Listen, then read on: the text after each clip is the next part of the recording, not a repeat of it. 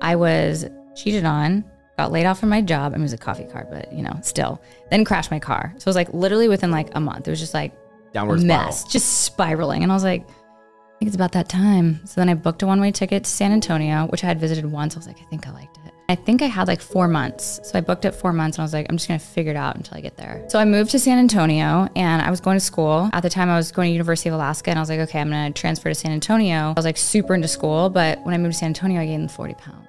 I moved to San Antonio, gained 40 pounds. I was like, I need to make a change.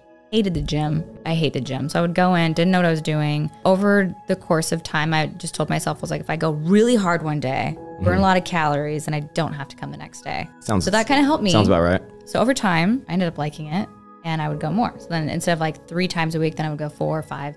Then I was like, I'm gonna do bodybuilding competition. And around that time is like when I started doing YouTube.